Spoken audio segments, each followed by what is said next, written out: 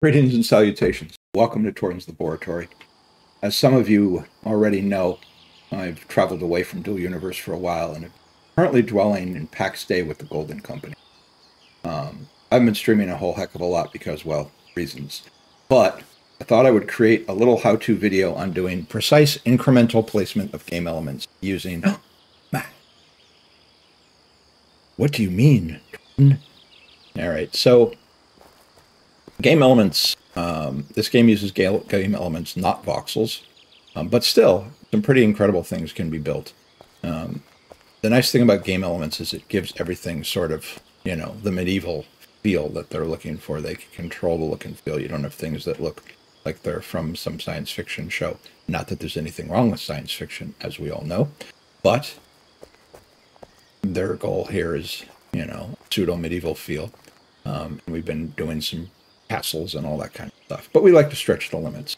So these blocks right here that I built these steps with, I'm going to call this one unit, for lack of a better term. So these are 1x1 blocks of pavement. And we can do some stairs by placing them like this. All right. But that's not good enough. We don't want those shallow little beastly stairs. These are stair elements. They're okay, but they tend to become ubiquitous and therefore undesirable in bulk anyway. But we can do some steeper stairs like these. And we've got an arch here happening, which is nice. But you can see that my placement here is much finer, much more refined than one block across. So we're going to talk about how we achieve that. So we've got our one unit block right here. This block unit has snap points only on the corners here and here. And so if we're going to place another one of these units, that's where our snap points are. We can rotate around our snap points. The game also gives you 24 clicks of rotation around in a circle, which is 15-degree increments. 15 times 24 is 360. All right. But we can split that up quite a bit. So we have another game element here. Here are beams. There's a whole bunch of different pillars and beams, but all of the beams, we're just going to grab the short one right here, have an additional snap point in the center.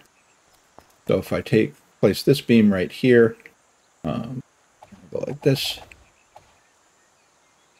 get a snap point there, a snap point there. So now I can make my stairs twice as steep using those snap points instead of just the corners, which would be good, but it's not good enough.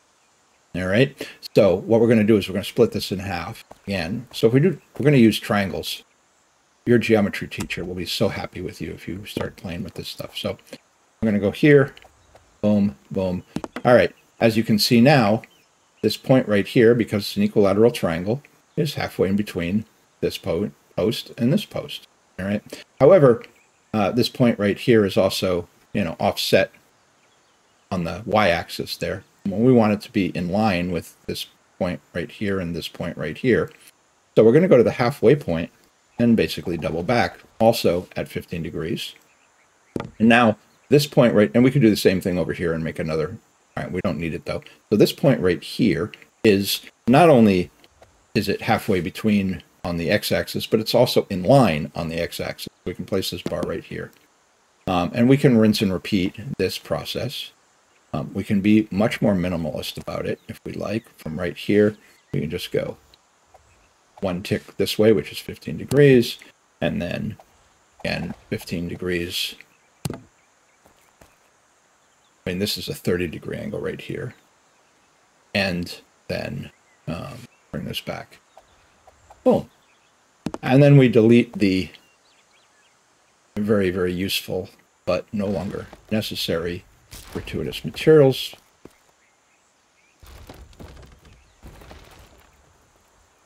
And now we've split that up yet again. All right. Which is really handy, and we can build our stairs now to be significantly steeper. So if we step out of the way over here, boom, and we grab our block here. So this one is going to be our first tick up here. We go another tick up. We go here. Let me go another tick up. And here. And another tick up. And here. And another tick up. And now we have much steeper stairs. And we can climb them gracefully and easily. So this is how you get significantly steeper stairs without using the built-in stair elements. And at some level, how I began this process right here. All right. When I did these stairs, I don't want to go straight up at 45 degrees and then straight down at 45 degrees. That would give me a triangle, not a curve. So we staggered a little bit. For a little bit, we went up at 45 degrees. So we did, one up, one forward, one up, one forward, one up, one forward. And then we did 2 forward and 1 up, 2 forward and 1 up, and then 3 forward and 1 up, and then 4 forward and 1 up, and then 6 forward. And then we started reversing the process and going down on the other side. All right. And that gives us a nice little pseudo arch, which is pretty handy. The truth of the matter is we can actually get much, much finer increments than these quarter units if we wish to have them. And we can do some fancier angle math.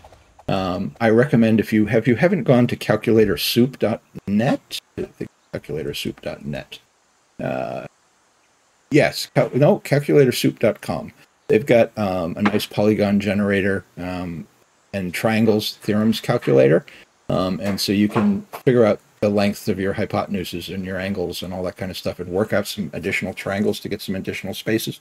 But for instance, if I do that same 15 degrees over here, but I go 2 units up, and then I go, we're making an equilateral triangle again. So, because the reason for the equilateral triangle is so that our x-axis is uniform. So we're doing a equilateral triangle. This is a 30-degree arc here. So 30 degrees on a 2-unit one.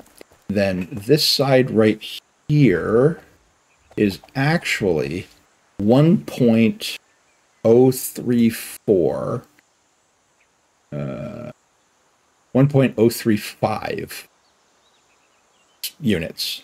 All right. So we're going 1.035 units this way and then back 1 unit, which means that the end of this unit right here, sorry, let me place it, boom, on this snap point. But this one right here is 1.35 units this to that way, and then 1 unit back, which means that if I rotate this out, we're actually only 0.035 units forward. I could repeat this process and basically make a very, very, very, very smooth slope. So, for instance, if I take, we're gonna do this a couple of these, and we can go up. I should have. See, I'm gonna put one right where this one is right here, but I'm gonna go up 1 tick. All right. Now from this one right here, repeat this process. But rather than do the single piece, we've got a, this is 3 units. So we're going to go out here and then just count off 1 unit, 2 units. And again, achieve our 30-degree angle. And come back to here and just use this snap point right here, but place our little one, and again go up 1 tick. Come on, there we go, boom. And then delete these. So I could make my arch working with something like this, and you see we've got a very, very steep slope starting to happen right there. And it would be uniform, right? So I can actually like climb up and over that because it's still a slope. It's not a solid wall. And if I wanted to, I could make a very steep set of stairs. It wouldn't work particularly well, and it wouldn't work at all going down. You would sort of start to jump going down, but it would be kind of cool. And you can get some nice visual effects doing this. So again, using triangles to have, two sides be equilateral, which makes the top of our triangle or the bottom, depending on your point of view, right? Be a slightly different length than 1, right? Gives you the ability to incrementally place things in and out. And this is the most seamless way to kind of arbitrarily pick things. And you can do that. The reason I chose that example is I'm going out a particular amount and back a particular amount.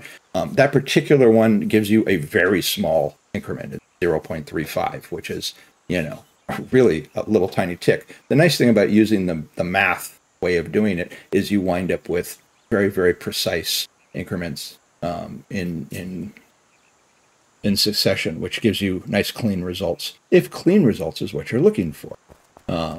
There's beautiful work that's being done by just holding down the shift key when you place elements, which gives you the opposite result, right? So I could, for instance, let me bring my tool back up here, grab something like this pillar, go down. So it's placed flush. If you hold down the shift key, you free place. It's not snapping to anything. And I can, place one of these, come over here, rotate it some amount, place another one, come over here, rotate some random amount, place another one, come over here, rotate, and just keep, and you wind up with cobblestone, right? You can also place other elements that have some extrusion or some shape to them, like this one. We can sink this down, right? So here again, I can free place this, maybe lift it up a little bit if I wanted, and free place it around and really come up with some nice cobblestone looks. This is, there's validity to free placement to get artistic look as well.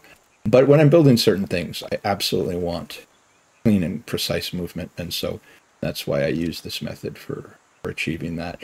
And it lets me build some things like this, or like that bathhouse that I built down there, where I've got the logs set at very precise increments to get a replicatable pattern looking nice. So anyway, thank you very much. This has been an installment of Torden's Laboratory. Hopefully, not too distant future, we're going to get ourselves a new video card. I could justify, and we'll start doing some streaming. Right now, my graphics are not enough to the graphics in this game are significantly better than my graphics. And so I haven't been doing any live streaming because I didn't want the game to look bad for the universe. Pax Dei is in early access. It's a pretty cool and pretty playable game, even though it's not complete by any stretch of the imagination at this time. But it's been fun to do building and experiment and test, which is a thing I like to do, which is why one of the reasons I've moved here for the time being and am enjoying my journey. So thank you very much for joining me. And until I see you again, please have yourself a fabulous time in whatever game you might choose to play.